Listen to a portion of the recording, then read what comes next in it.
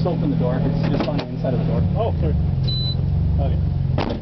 That's cheating, you know. Don't shut the door while we're here. Yeah, he already took a chunk of my Oh, hair. sorry. No, you did it. Oh. You did. You're good. You got him. Oh my God.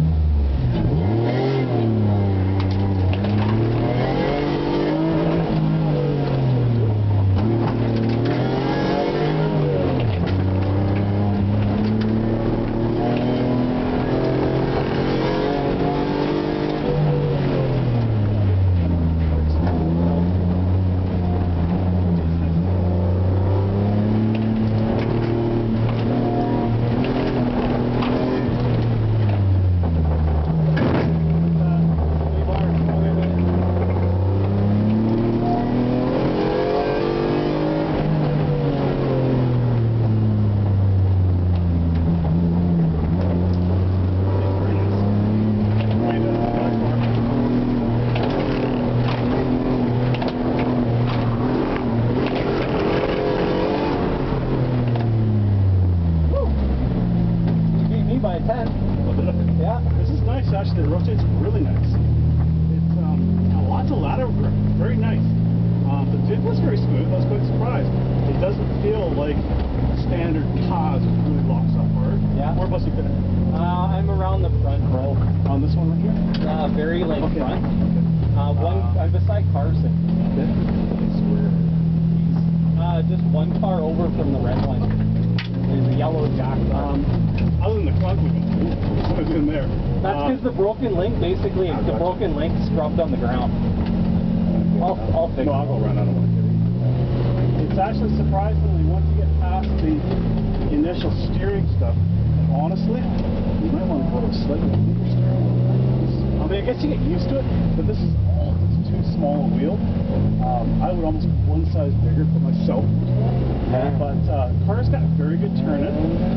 It rotates actually not bad. I think part of your issue is if you're on old tires, I think just go to the freshness of the hard pumps, it'll probably just bounce it all over. Yeah. You'd be surprised that older tires can do that where they actually have, on the back end especially, yeah, it'll balance, be more grippier on the front, but once you put fresher tires in the back end, or if you go to a softer compound, you might find that some of that like the oversteer stuff will dial up.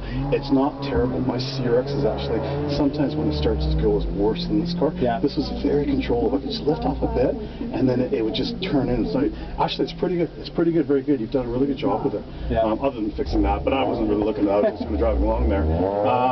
Brakes, that's the only thing. Yeah. Brakes. The first turn there, I mean, if you drove John's car, you drive a Miata or my car, you can really hammer on the brakes. This one, I noticed you had to, now it's starting to stop. Yeah. What are you running for pads in there? It's just Ray Bestas pads. Yeah. It totally, I know it needs brakes. Yeah, that would probably be my one thing on this car. If you could put HPS on the front and HPS on the rear, something, you would probably find that you would be able to go in deeper on the corners and be a little quicker. That's the one thing I noticed this morning. I wasn't braking hard enough. As soon as I'm in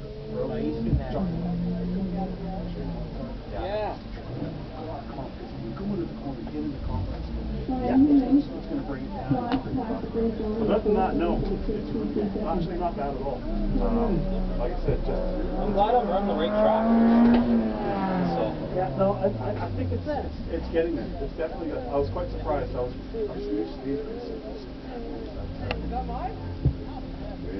this one just pulling the screw. Well, before without the diff, you get on it and you just spin. Yeah, even the four wheels, the four-cylinder. Yeah, the diff has made a huge difference. And when I got used to getting on the power really early without the diff, and that's where I was spinning on there, because it's like, whoa, all of a sudden the car's going. It's got a good balance. It's got a good start. Thanks. Yeah, thanks. Oh, thank you. Appreciate all the info, Don. Oh, yeah.